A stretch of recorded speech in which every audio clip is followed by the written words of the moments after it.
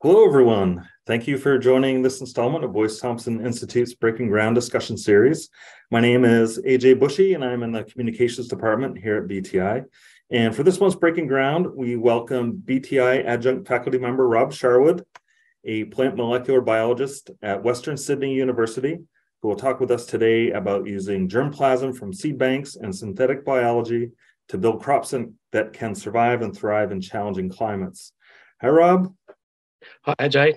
Thank you Thank you. very much for having me. Yeah, well, thank you so much for joining us today. I know it's pretty early in your day tomorrow for Yeah, that's for right. us, you out there in the future.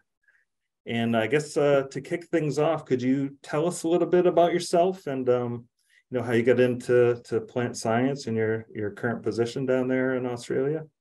Yeah, certainly. I'll just share a couple of slides just to illustrate a couple of things that I've been doing. I'll just That was good. Sorry, mate, I just got to hide a panel. Okay. Yeah, so as AJ has pointed out, I'm really interested in building crops for the future and particularly underneath challenging climates. So if I could just get the next slide up. There we go. So this slide is a design about me, and this is from farming to science. So I was originally born in Bathurst, in New South Wales, which is over the Blue Mountains from Sydney. So, and then from there we had a farm at Trunky Creek, which was a half an hour south in the mountainous region that was primarily or formerly a gold mining town.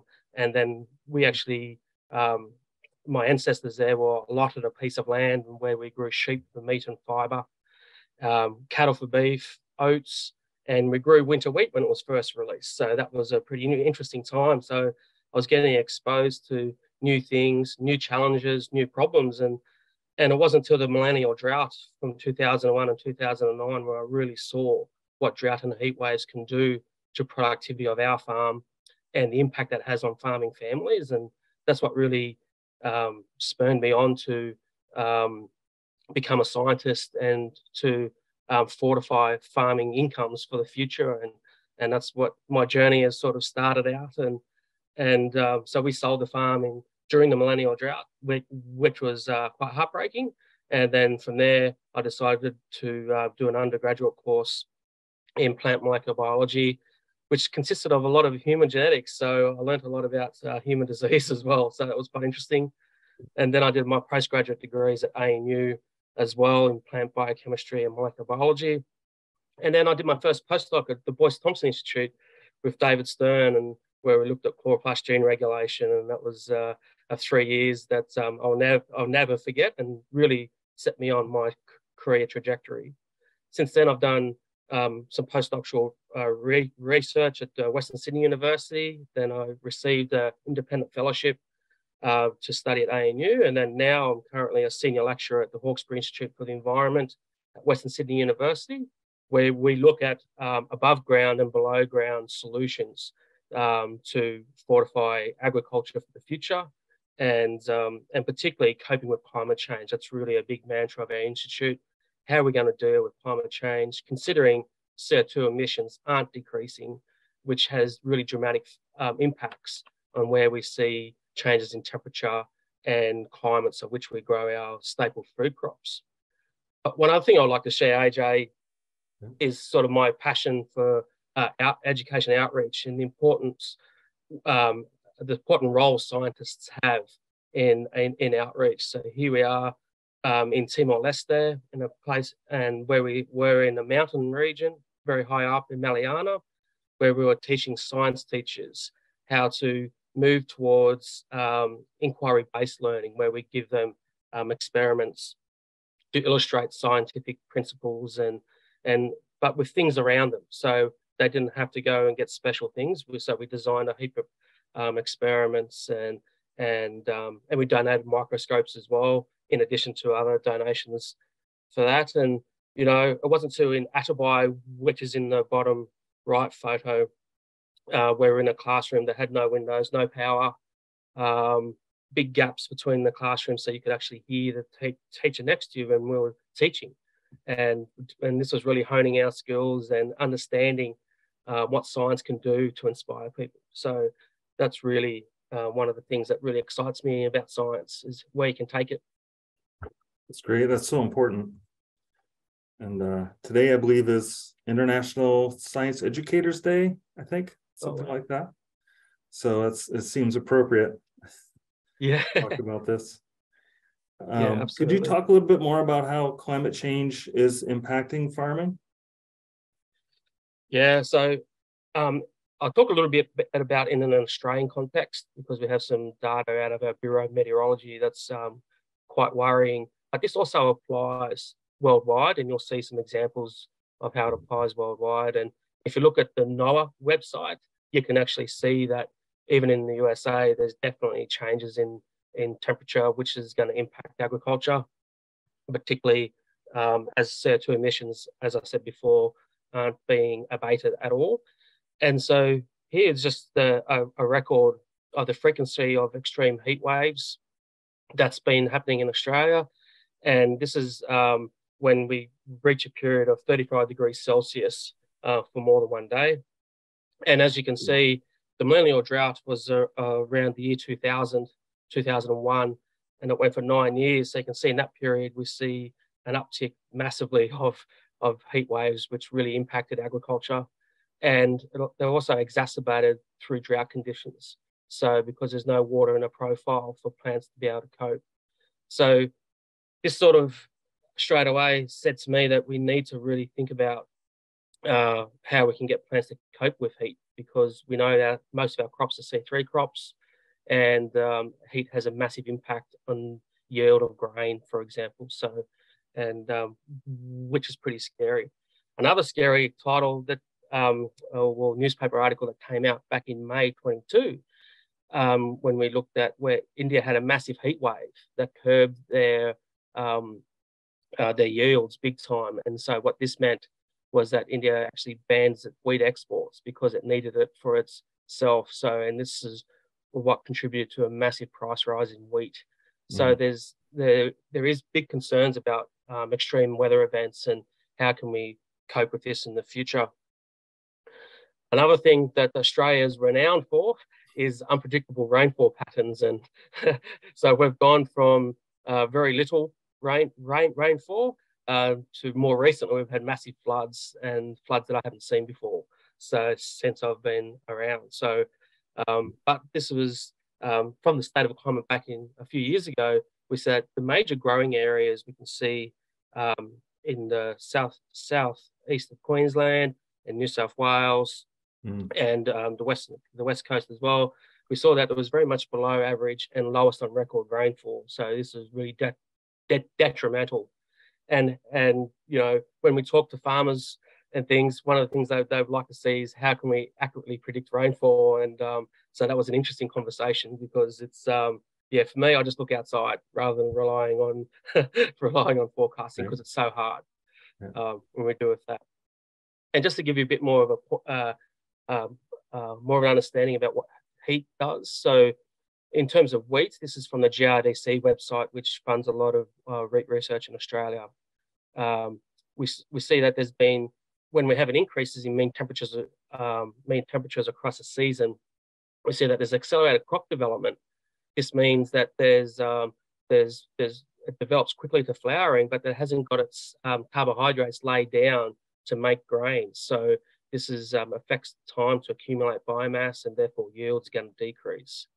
But what's really worrying for me is that heat stress during grain filling can cause wheat losses up to a substantial amount of kilograms per hectare, 190 kilograms per hectare for every 1 degree rise in seasonal temperature. So we've already seen a 1 degree rise in our average temperature in Australia, for example. So this is quite alarming.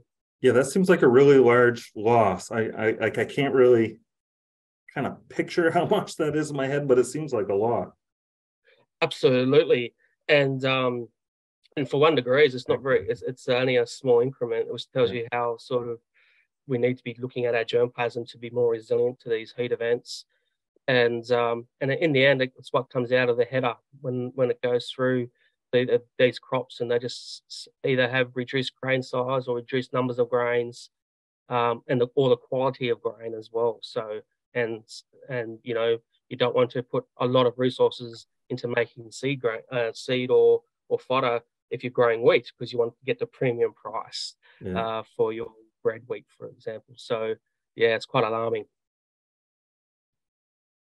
And so we've also seen that, you know, Norman Borlaug, who's really an inspiration to plant scientists across the globe, where he actually improved harvest index in wheat, rice, and barley, and also was able to breed in disease resistance, really turned around crop productivity in marginal areas, particularly areas that had high disease rates.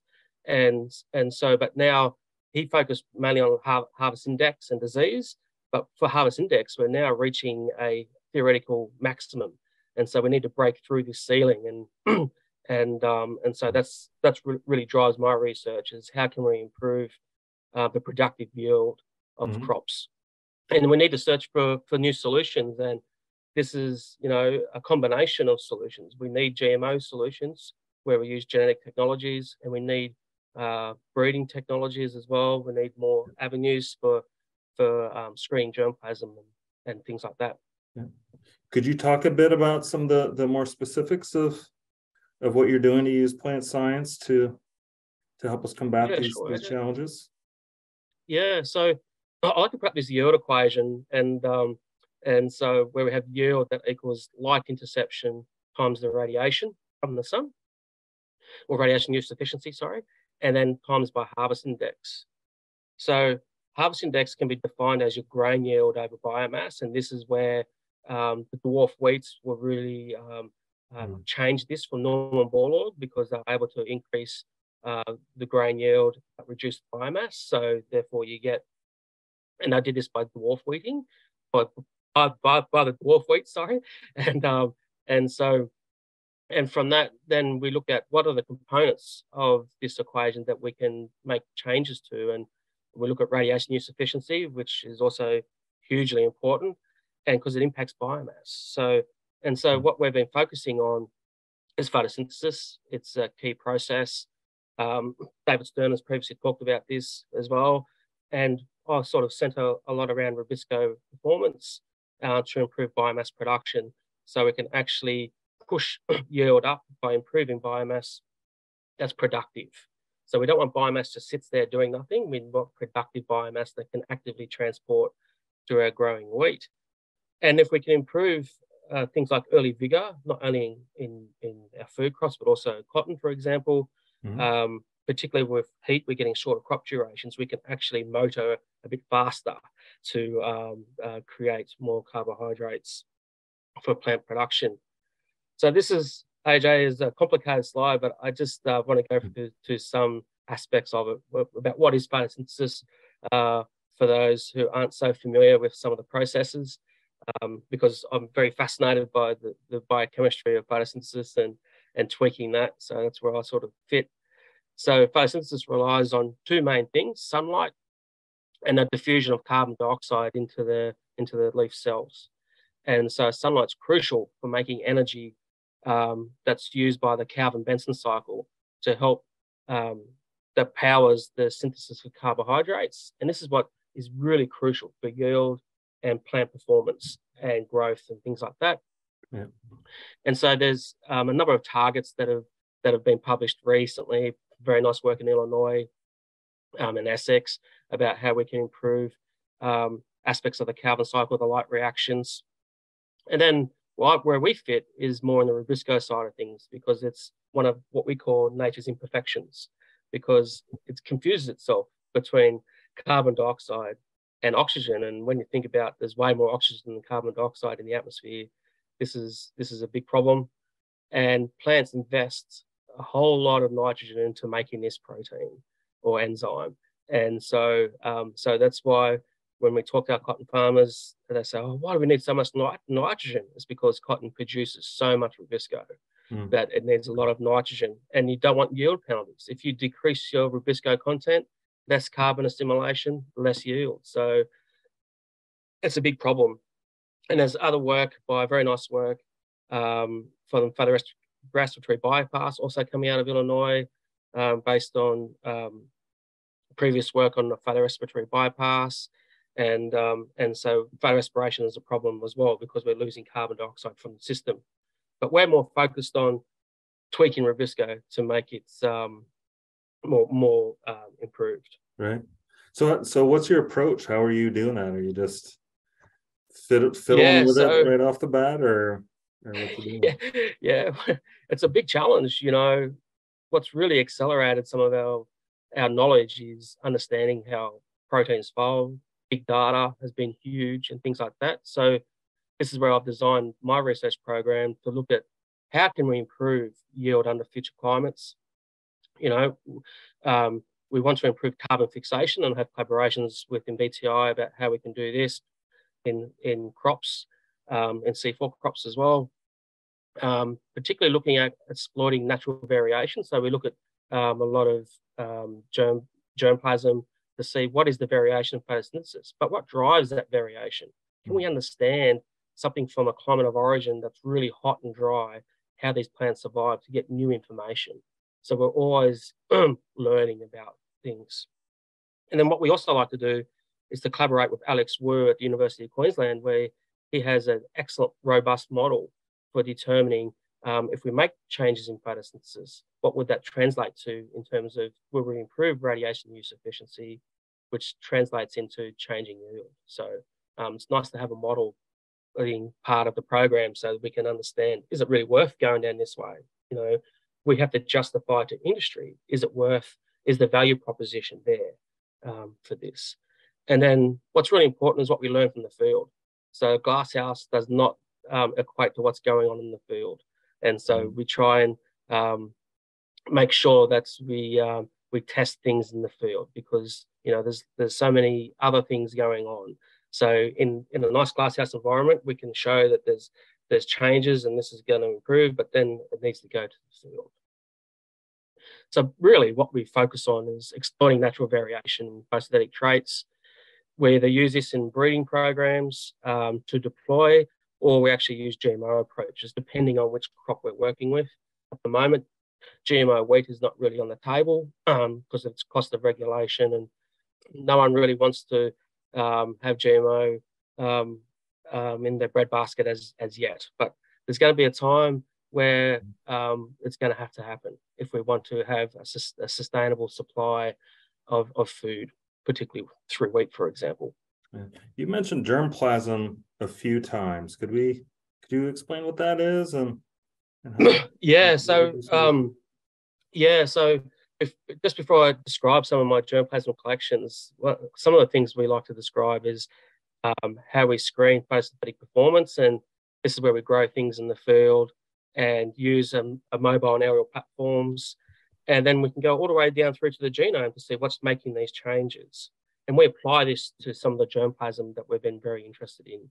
And what I'm mostly interested in is the biochemistry. How can we make changes here?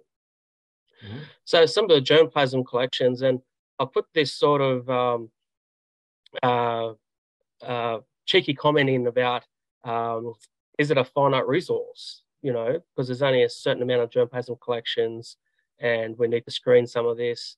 Is the trait space large enough in some of these collections? Because if you're only getting small changes that aren't going to contribute significantly, then you can't incorporate those into breeding programs. And so what's really interesting to me is the seed banks across the world. Nowadays, there's more than 1,700 seed banks, which is quite amazing. And recently I've come across this Eurisco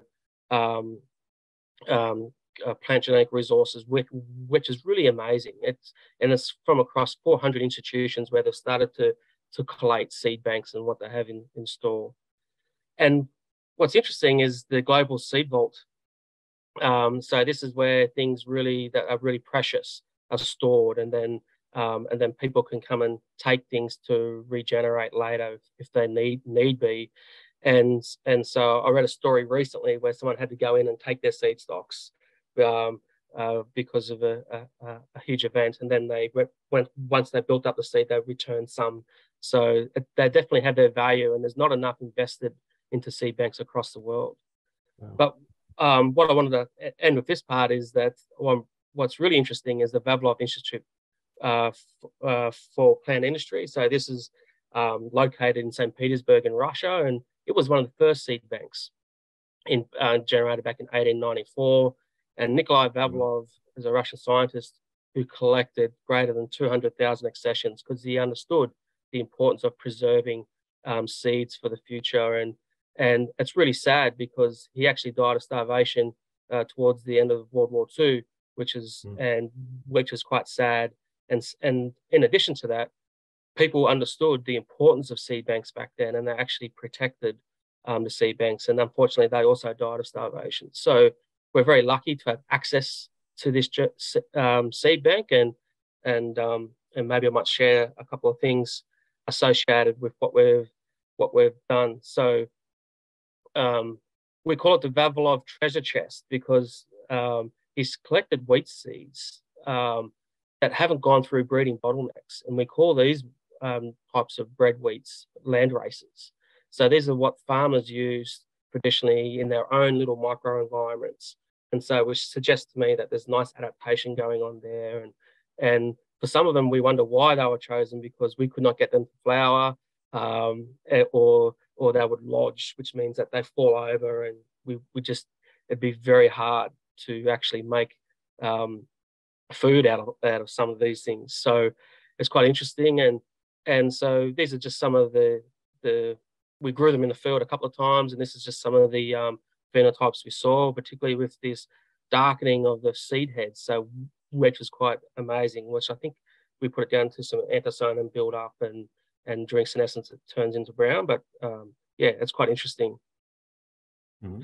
And so with this germplasm, with collaboration with our colleagues at CSIRO, and we looked at is there any photosynthetic diversity? So the first thing we did, we used the Dave Kramer's multi-spec instrument, which we can rapidly screen hundreds of plants.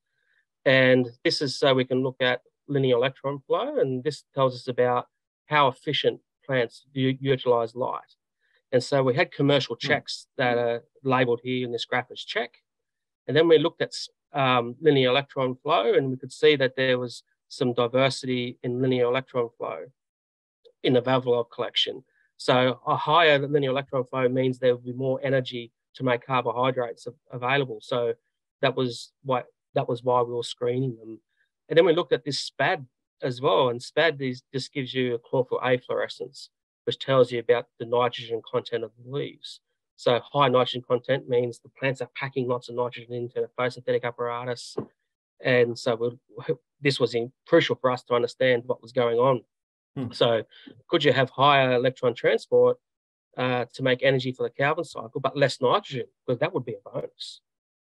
And so we showed some of this data in this recent paper as well.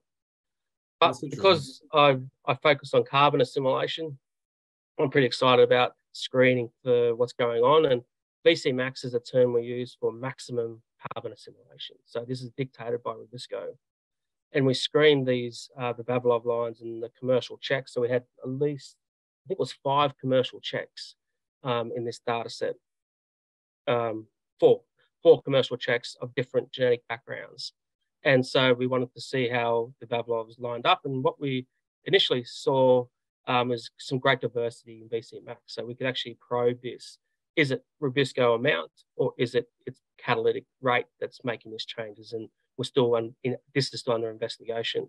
Okay. And again, we looked at electron transport, which we denote J here, and again as diversity. So this is the real value of diverse germplasm, AJ, and this is what's important to us to understand how this diversity occurs. Yeah, that's really fascinating. How some they're better at taking in the light, but they're not making more nitrogen. They're not fixing, or I guess, fixing as much carbon. So I would guess that means the Rubisco is not as efficient. Yeah, that's right. Yeah, that's right. Yeah, it's quite interesting. Yeah. Or there's other ways to get efficiency in the light reactions as well. So that tells us that there is opportunities for altering carbon assimilation, but maybe not so much for electron transport. Yeah. So you mentioned synthetic biology earlier. How is that fitting into all this stuff? Yeah, yeah. So in terms of synthetic biology, we see a lot of the design, test, learn modules about how we design things and things. So what we do is that we've been mining natural genetic variation and mining big data to identify opportunities. We need, once we have these genes, we need the ways to test these. And what's been really big recently is the Rubisco and E. coli work from manager Haya Hartland's lab and Robbie Wilson. And more recently from Spencer Whitney's lab, where they've shown that we can do plant Rubisco and E. coli and then alter it and make changes, and we can test it. So the big thing with synthetic biology is, do we have a platform to test our genes? And so we're developing plant platforms to test rapidly more things, because as we can do Golden Gate things, which means that we can do lots of genes in the one construct, we can do certain testing. There's protoplasts and things like that. And then we simulate our changes in a crop model response for our trait testing. So, we have this great model developed by Alex Wu, and we can, change what's going underneath in the biochemistry of photosynthesis, and then we can simulate what it's going to be. And then we learn from this. This is the real crucial part, is learning. But what we have changed, for us, we've changed this design, test, learn cycle a little bit as well, because we actually take off genes for germplasm development, whether it be a GMO approach or giving certain germplasm to say, hey, this has your traits you need, this would be a good plant to cross. But however, if it depends on how diverse your germplasm is. If you've got something that's really diverse, you're going to have to end up doing a GMO approach because, just so much genetic drag that you'll bring unwanted genes with you and things like that. So this enables us to create artificial variation, AJ, and we're working on this as well on how we go. Okay. We're getting about 4:30. I don't see any questions in the chat box yet. So if folks have any questions, please feel free to throw them in there. I do have one last question for you, Rob. You mentioned C4 plants earlier. What are C4 plants, and what are you doing with them? Yeah, thanks, AJ. So we look at C4 photosynthesis because it's one of the best examples of convergent evolution that we know. There's more than, I think Rowan Sage, I think he said there's more than 80 independent pathways of evolution of C4 photosynthesis. And this is where we have plants that have biochemical and anatomical changes to separate two carboxylases. So we separate Pep-C, which is phosphoenolpyruvate carboxylase, from Rubisco, and Rubisco is mainly in the bundle sheath cell where it fixes carbon dioxide, whereas Pep-C in the C4 pathway, we have CO2 that enters the leaf and is hydrated to bicarbonate, and Pep-C fixes bicarbonate to make this 4-carbon compound, and its name is oxaloacetate, and that's converted to malate, which goes through to the bundle sheath, which is decarboxylated, and this bundle sheath is resistant to CO2 leaking. And so what that means is that CO2 can go really high and Rubisco can operate at its maximum rate. We focus on Pep-C because it influences the initial part of carbon assimilation in C4 plants, and it also influences water use efficiency. So if we can effectively fix this bicarbonate, we can actually fix more carbon per unit of water, and so making it more water use efficient. So C4 plants do have opportunities to improve their productivity as well. Why we focus on Pep-C? Well, again, Pep-C is really important because it supplies the CO2 to the concentrating mechanism of C4 photosynthesis. And we know that climate change and heat waves and drought impact CO2 diffusion inside the leaf. And so we're looking at ways to make Pep-C more resilient to low CO2 conditions and also heat. And this affects food production in our C4 crops, such as sorghum and maize. So this is a complicated side. I just wanted to show you that Pep C is very highly regulated. It's an interesting protein. It's a very large protein compared to other plant proteins that we study. And it has double the sequence space of Rubisco. So it's very, very complex to work out what mutations we can do with it. But so what we've done is we've screened a lot of our native grasses here in Australia for changes in Pep C sequence. And, you know, again, this is going back to big data, going through sequence alignments and things like that. And what does it mean? And then cross-referencing this with our biochemistry knowledge. And we found some interesting changes across the subtypes of panicums within Australia. And what's particular of interest is that we found this deletion that only existed in this particular types of panicum grass species. And we thought, well, what's going on here? We've never seen this before, and it seems only to be with this subtype. And so we did some kinetics on this. And if we look at in the red boxes here, we noticed that Urochloropanacortes, which is the PCK, has a lot faster turnover speed. Well, wow, this is interesting. And we also found that it was very resistant to malate inhibition in the presence of an activator it has. And we thought, wow, this is really exciting. So this is potentially going to really impact other C4 plants that don't have this type of Pep C. So now we're looking into how we can get it into plants and actually using synthetic biology to do directed evolution on this particular Pep C, so we can actually get new isoforms that will be better suited.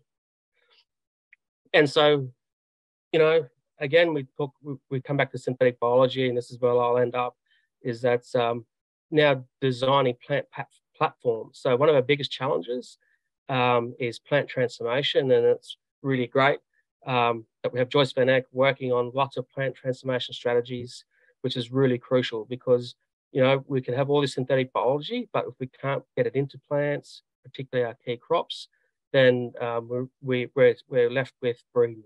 And some of this can take a long time. So some of the breeding pathways for wheat can be up to 5 years to 7 years to get a new trait, depending if you use speed breeding, or within cotton, it's generally a GMO approach, but still then we can't do elite germplasm, which means that, you know, you're 7 years before you're getting a product that could be tested in the field. So that's a long time. Considering 7 years is big in terms of how our climate is changing. So we need to act now, I guess is my message, and we have the tools coming on board. And I think we need to work really carefully about expanding our repertoire of what plants we can transform our foreign genes into. And so, you know, and so we'll have this Soteria viridis plant where we can have Pep C knocked out, and then we can go back in and replace it with new Pep C, so we can get real implanted testing, not modeling. That's really cool. Okay, so I still don't see any questions. If folks have questions, you can throw them in the chat box. I'll kick this off though. Just to bring it back around, you know, to making crops be able to survive or have higher yield in this era of climate change, is the idea is just, you know, to make it grow faster, to have, you know, higher carbon yield and crank up the photosynthesis so that it can do it before anything bad happens, like before it gets flooded out or before there's a drought? Or is there something else going on that will make it drought resistant or flood resistant and that kind of thing? Yeah, so there's many pathways to alter plants. You know, there's plenty of work out there where people are looking at drought tolerance with how stomata function as well, and how quickly stomates can open and close, because they're the gateway for CO2 to enter the leaf.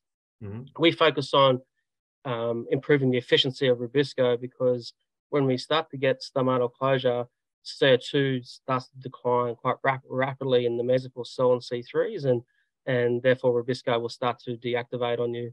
And so we need to sort of make it more efficient at capturing CO2. which is what C4 plants did in the beginning. And the other thing is heat tolerance. So we want to make it heat tolerant. So if you get a heat wave, you're not going to get a yield penalty. That's the goal. That's the ultimate goal. Can we reduce the yield penalty from getting a heat wave? Obviously, if you get a heat wave when you've got your pollen being produced, it's going to be highly unlikely that you're going to get any seed. But we're looking at other times when you get heat waves throughout that time. And I guess you made an excellent point, AJ, about early vigor, which is about making things grow faster, but making sure it has the engine to have the early vigor, so we can get crops established quickly. People artificially doing similar things in terms of planting a bit earlier as well. So taking the gamble that they might not get a frost like they should previously were getting, and so they will plant a little bit earlier to make sure they get the full growth season in. Okay, we have a question from Khalid. Is there any plant without chlorophyll? If yes, how do such plants survive? That's a good question. That's a great question. I actually have never come across a plant without chlorophyll. So the light and dark reactions of photosynthesis is critical to life on Earth. So I haven't, we know when a plant that doesn't have chlorophyll because it's chlorotic and it can't assimilate carbon. So So, I got to chime in here. We do have some around here in New York that are parasitic, I believe. I think I don't know. The common name was Indian pipes. I don't know if they're still called that. I don't know if that's a PC name these days, but that's what we used to call them when they were white, and they're gorgeous. They're absolutely beautiful plants. Wow. They I think they were usually around beech trees, something weird like they I don't remember. Maybe I'll look it up. If we get another question, I'll look it up real quick. Yeah, the parasitic plants is an interesting one because they can get their carbon source. Yeah. Let's see. Any other questions out there? Or I got time to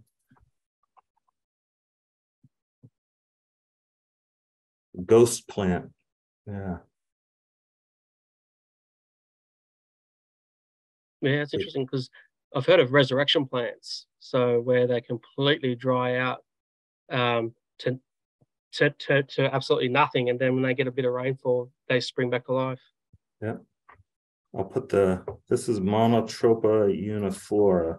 I'll just throw them there. Thank you. So you can research that, but they're pretty cool. I've only seen them in the woods a couple times. We have another question. Wow. Hi, Rob. Exciting stuff. This is from our own Fei-Wei Lee. Hi, Fei-Wei. Would love to chat with you sometime about pyrenoids and Pep C more. It's more of a absolutely Fei-Wei. Yeah, I know he's doing a lot of stuff on cam plants and some C4 plants. Oh, excellent. Yeah.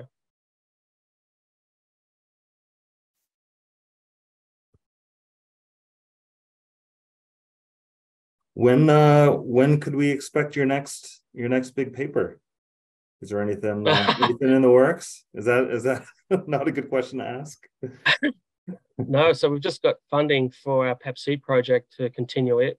So so that's pretty exciting. So hopefully we can work on some of those things towards the end of this year, where we're actually doing some directed evolution on Pep C. So because we can make Pep C dependent E. coli now. So yeah.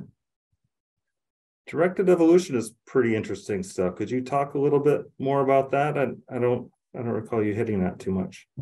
No, so yeah, so it's been the tool has been around for a while in various forms, and but it's now becoming more important for us now. Now we can artificially create variation in sequence space. So the sequence space of Rubisco, I think, is about 700 bases, 1,700 bases. I think it's 1,700 bases, and yeah, that's right. And then so if it's very hard to sort of survey all those different codons to see what changes the amino acid and what is its catalytic phenotype. So we can do, for example, directed evolution through error-prone PCR, where you make subtle changes to the sequence, and then you put it into an E. coli system, and that would be dependent on how good that Rubisco is. So the colony size would translates to how good its Rubisco is going, depending on how you grow your plates and all that sort of stuff.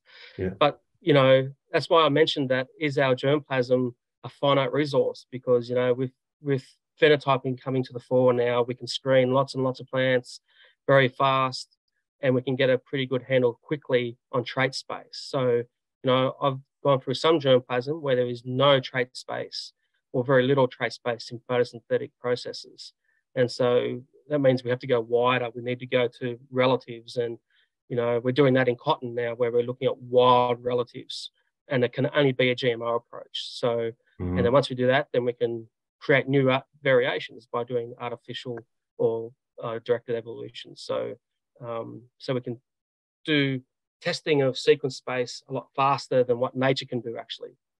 Yeah, that's cool stuff. Yeah, it's fantastic. So we have another one from Fei Wei, who has found evidence that bacteria type Pep C is involved in an aquatic cam. Are you planning to look into this different type of Pep C?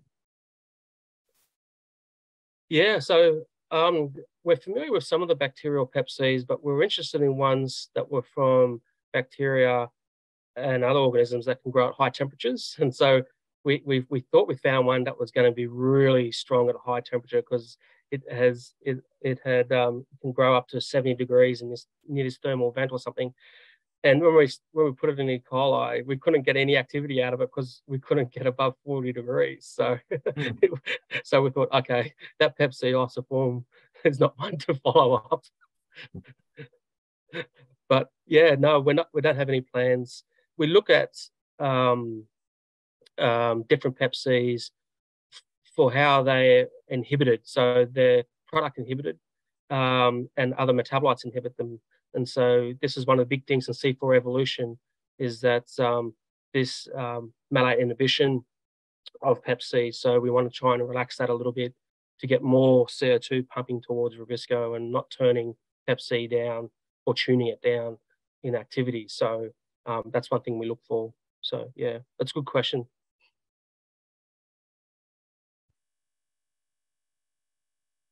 Any other questions out there?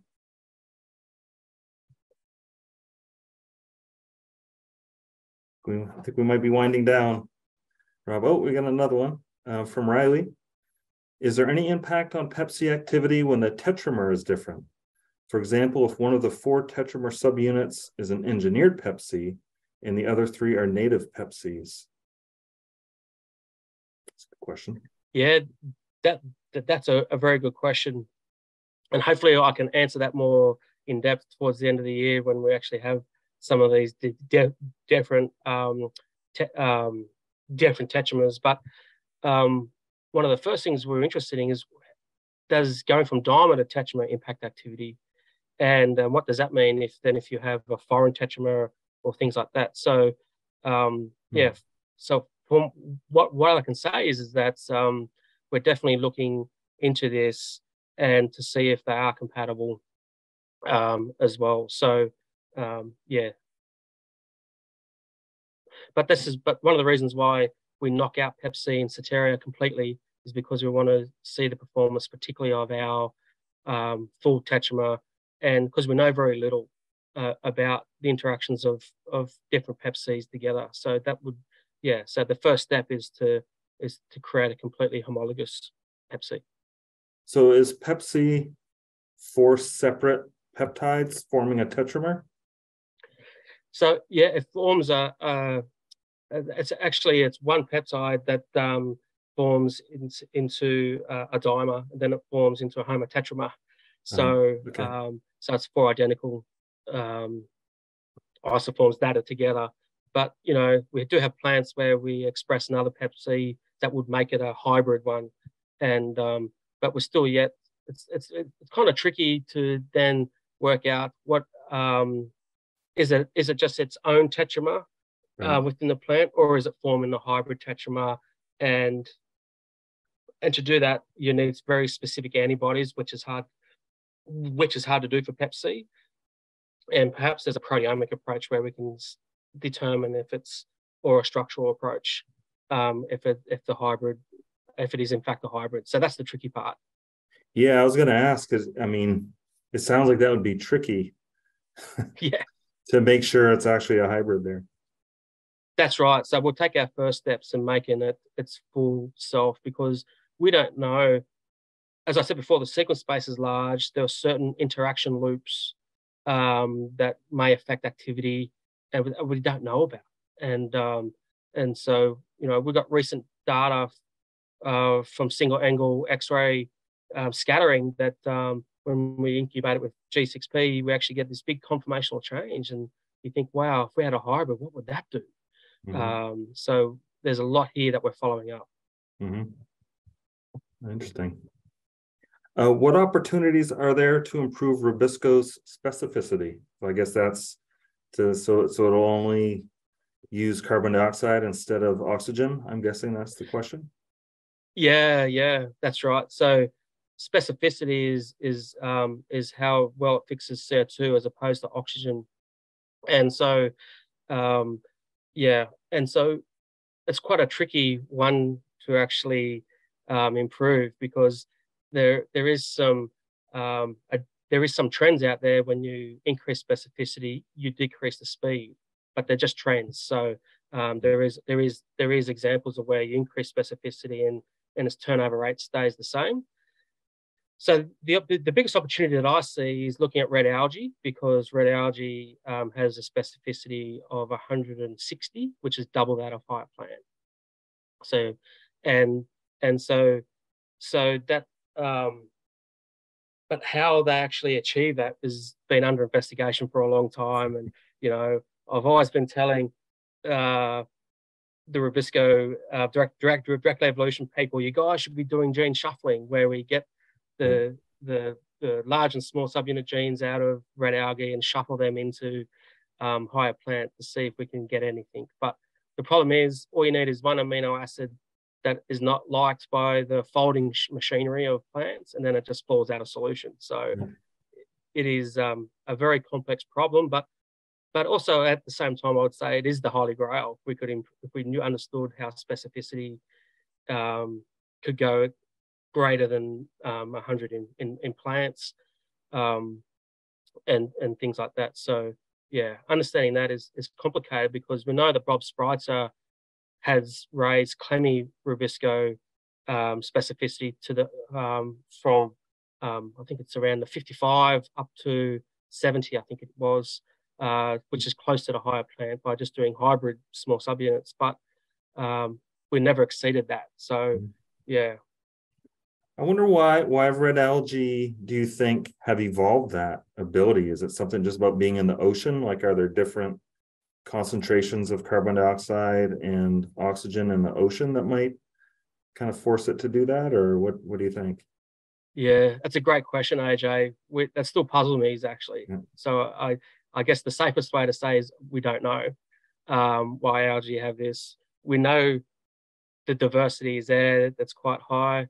They actually have, so unlike green Rubiscos, the red Rubiscos from red algae, that actually have broken some catalytic trade-offs that we talk about, in terms of if you increase speed, you decrease affinity.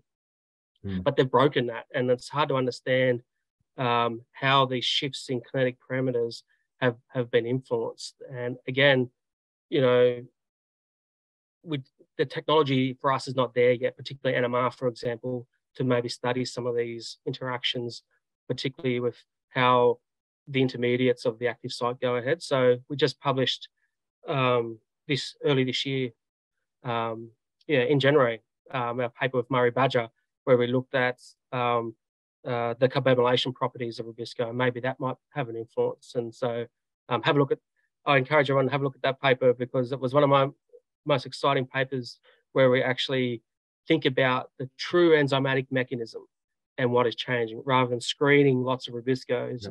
We need to really tunnel in to look at, because it has 5 partial reactions from fixing carbon dioxide to getting 2 molecules of phosphoglycerate. And those 5 partial reactions They're hard to track. So we need to, we need to learn lots more about this, but it's not easy. Yeah, what about in the light reactions? I've always wondered about this. Because so you have the light hits chlorophyll, right? And it excites an electron, and the electron gets passed out the Z diagram. I remember that from intro botany forever ago. But a lot of that gets wasted as heat, right? So don't a lot of that energy from the photons get wasted? Is there a way to make that process more efficient? Yeah, so I think, so we also lose a bit in fluorescence as well and heat. That's a good question. I think that's a little bit outside of what we study, but there are researchers here in Sydney where they look at different versions of chlorophyll to fix different wavelengths of light that we previously haven't appreciated. Like chlorophyll F was recently discovered that goes a bit more into the far red, which means we can fix more light, or fix more light. I shouldn't say fix more light, intercept more light at a different wavelength to power photosynthesis. So it's a tricky one. But I think what we've been looking at is the flux for cytochrome B6F. So and because its complex is tightly regulated, and then it's been shown in C4, if you increase its abundance, you get more electron flow through. So that's some of the things we've been looking at, but not necessarily the loss of heat. So yes, I think what you're getting to is the efficiency is definitely room for improvement. Is a diversity in photosystem too, and how it splits water and that. I'm not too sure because it's so conserved. So you'd have to find something that's been really adapted in a certain place for a long period of time. Or whether there are other more novel chlorophylls out there. But I guess there's people studying this to improve the efficiency. All right, very cool. And one last question. Do you recruit graduate students to do these amazing works with you? And how can someone access such opportunity if there is? So basically at the moment we have 3 graduate students in the lab, which very integral, and a postdoc as well. So our graduates, the team is building, and so there's opportunities. Just email me if you would like to apply. There's opportunities coming up. I think there's a position closing on the 31st of the 1st, and we may have another opening in the next month or so as well in the group for PhD students. Would it be all right if I popped your email address in the chat box for people to reach you? Absolutely, totally fine. All right, let's see if this works. Would you like me? I don't think I can do it. Oh, I think there we go. Excellent. Yeah. And so, so if anyone's interested to come and do some work with us, whether it be postdocing or PhD, just get in touch, and we can look at preparing grants together. But there's always opportunities for PhD students to apply to come and work with us. Great. I think that's a good note to end on. Thank you, AJ. We're getting right up to the top of the hour. Thank you again, Dr. Rob Sharwood, for taking the time today to chat with us. And thank you, all of you out there, for joining us today and asking some awesome questions. Thanks again, Rob. Thank you all out there for joining us today. And please join us for BTI's next Breaking Ground discussion series with Dr. Miguel Pineros. He was a plant physiologist with the USDA right across the street over here at the Hawley Center. And he's also an adjunct faculty member here at BTI. And that will be on Tuesday, February 28th at 12 p.m. Eastern Standard. So we'll be back to our noon Ithaca time. And that's going to be really neat. You should definitely come check it out. He's like an electrophysicist, and he does some really cool stuff measuring electric currents and individual plant cells. So really, really neat stuff. So I encourage you to join us next month. And you can go to btiscience.org, which I put there in the chat box for more information and to register. And you can also see replays of all 29 of our previous Breaking Grounds on our website at btiscience.org breaking-ground-discussion-series. And this is number 30. Congratulations, Rob. You're our 30th guest. I feel like that's a good number. Awesome. Absolutely. It's a good number. And you can read more about BTI's current research and many other neat stories about BTI science in our annual report, which you can find online at btiscience.org/annual report. And just a reminder, BTI is an independent nonprofit research institute, and we operate largely in thanks of support of generosity of community members like you. And if you'd like to make a gift to support BTI, you can donate online at btiscience.org/give or email our development team at development@btiscience.org. And thank you all again for your interest and support of Boyce Thompson Institute. And I hope you have a wonderful rest of your day, wonderful evening, and please be well.